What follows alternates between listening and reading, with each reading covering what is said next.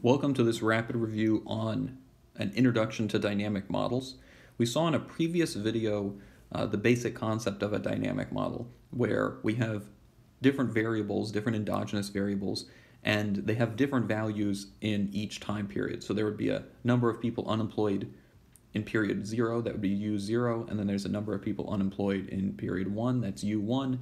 And we saw that in order to get a handle on a model like this, we have to get an equation called a law of motion that tells us how variables change over time.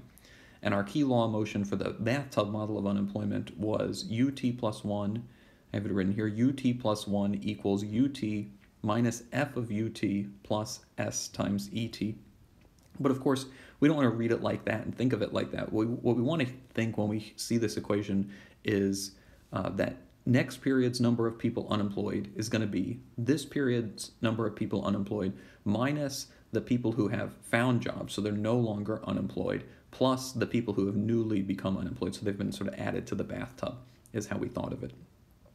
Okay, and using this law of motion, we can calculate the future values of u based on previous values of u. So for instance, we calculated u1 based on u0 and e0.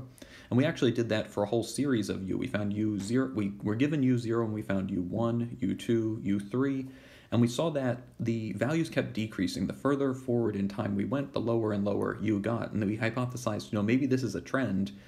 It could go on forever, I guess. We could just continually have lower and lower unemployment, but it seems like most likely this is headed somewhere. It's headed towards what we could call a steady state. And a steady state would be where u is no longer changing. In symbols, that would be delta u equals 0.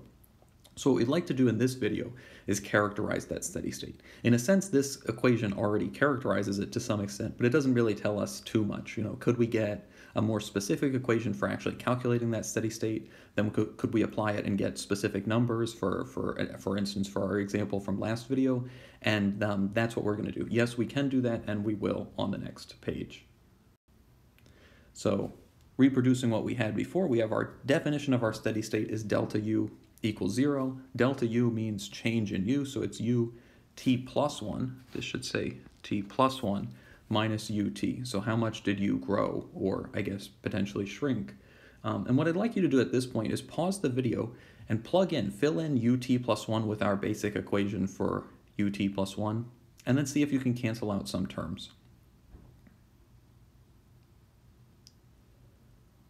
All right, so hopefully you're back, and hopefully you canceled out some terms. If you do, you'll write out the full ut plus 1, and you'll get ut, I'm going to say plus set minus f ut. That's just rearranging how we wrote it in the previous video. Minus ut equal 0. And the first things we notice are that these ut's cancel. So really what we're left with is set minus f ut equals 0. Well, since we have two things, let's get one on each side. So we'll have set equals f ut. And let's see if we could simplify this even more. E and U we know are related because they add up to be the labor supply. In other words, let's remember that L, the total number of people in the labor force, is the number of people employed plus the number of people unemployed. And L is exogenous, right? It's just given to us. And typically we said for this model, for the basic version at least, L will be fixed. It won't change over time, because if it changes over time, that complicates things a lot. So if we know L equals ET plus UT, that means that ET must be L minus UT. So let's try replacing E here with L minus UT. And now we have a bunch of exogenous variables, S, F, and L, and one endogenous variable, UT. So we can try to simplify and write this as UT equals something.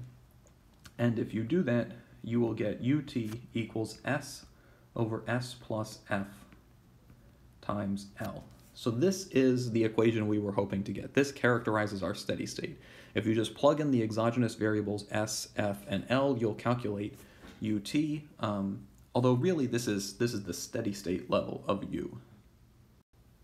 And because this is the steady state level of U, it's not really a general equation for UT. It's not good to write it like this, because we might trick ourselves into thinking I could calculate UT for any t with this equation, and that's not really right.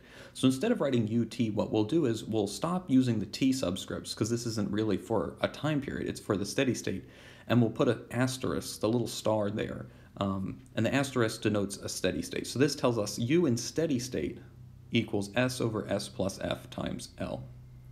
And there's one more equation we'd like to get. Remember that the unemployment rate equals u over L.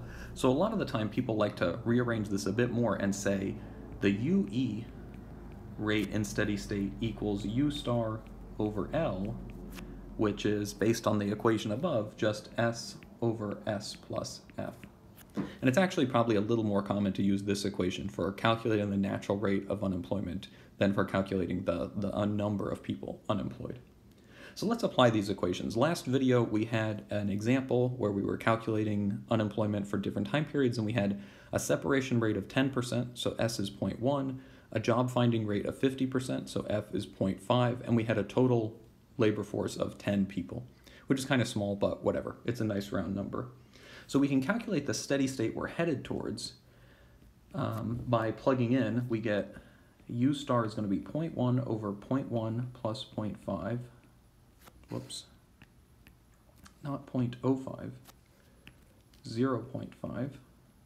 And then times L, so times 10.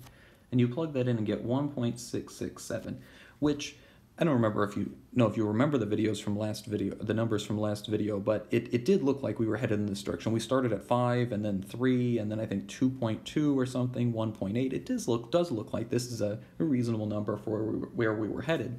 We also calculate the steady state unemployment rate we were headed towards. That'll just be 0.1 over 0.1 plus 0.5, and you put that into the calculator and get 0.1667, so about 16%. That's a pretty high unemployment rate, but it makes sense because we said, hopefully you remember, that this S of 0.1, this would be, if these time periods are a month, this would be saying each month 10% of people lose their jobs, and that's probably not right. That's way too high. So because the separation rate is really high, the unemployment rate is really high in this example, but it's not realistic, obviously. So you got some practice calculating steady states. Hopefully you feel more comfortable with dynamic models. You're now confident using a law of motion, calculating future values, using a steady state equation to calculate steady state values, and overall you're comfortable with this notion of a dynamic model where there's variables that have different values in different time periods.